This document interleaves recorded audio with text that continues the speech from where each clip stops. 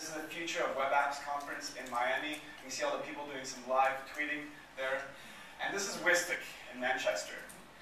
And what I've learned is, as an industry, I think we drink a little bit too much.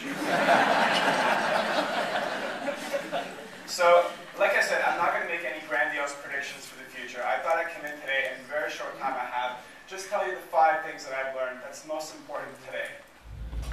I think the internet has really raised the bar for everybody.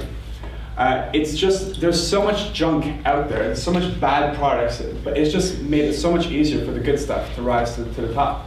And I think you work in one of the best industries for word of mouth, right? Because your customers are traveling around with cameras, they're talking to people about what they're doing. So if you get it right, it's such a good opportunity for you to spread your message. And the future, I don't think it's how good your Twitter profile is, or whether or not you have a Facebook pen, which all that kind of stuff is important. It's, can you actually create a product that's going to be cooler than your competition, that people actually want to talk about on these social networks? I don't care about this hotel room. I don't want to be a Facebook fan page of this hotel. It looks like any other hotel, right? I think once you have your marketing built into your product, then people want to talk about it. That is remarkable. It gets talked about all the time. Now, I'm not saying you need to go out and buy a refurbished 747. But if your product itself is not that remarkable, then your marketing can be, your message can be. This is the Hans Brinker Budget Hotel in Amsterdam.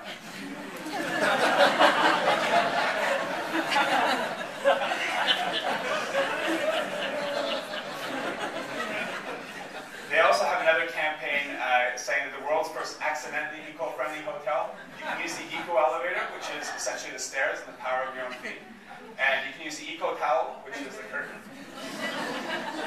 And when this whole swine flu hit and all that, they did this whole improve your immune system by staying at the Hans Brinker Hotel. And they've also created a nice little side business where they sell posters and they sell all sorts of things, so memorabilia that then customers can take back home. And they published a book this year called The Worst Hotel in the World Book. Right? And I found this book in an advertising bookstore in Toronto when I went back home. And I was completely fascinated. A whole book just on the advertising of Hans Brinker. And I paid $45 Canadian for it. Yeah.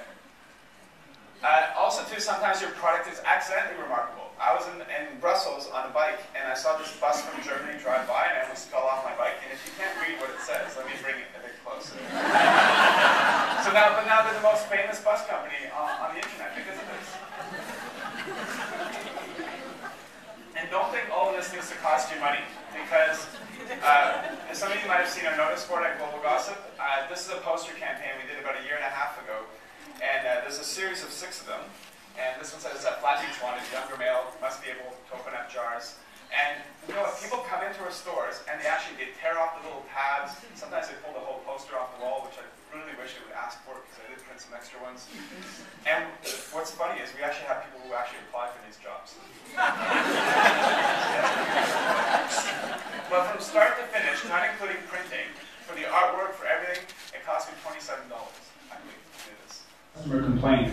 This is the American Airlines website, and there's a business traveler that was so fed up on how ugly their website was, is that he decided to just redesign it himself. And he wrote his website. It's called Dear American Airlines, and he makes a whole bunch of different suggestions on how they should redesign and all that sort of stuff. Your seat is upright and locked. Now it's slightly different.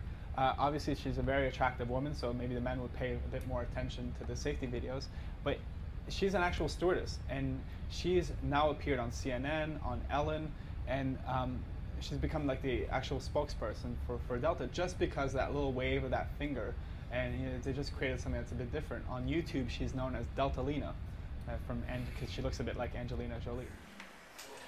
This is a poster campaign that we're doing at Global Gossip next week, so you're getting a first look at it. And basically, we came up with the illustrations inside in-house, but I turned it back to our community, right? I said, you guys are much more funnier than I am. So what I did is I set up a blog and put the illustrations.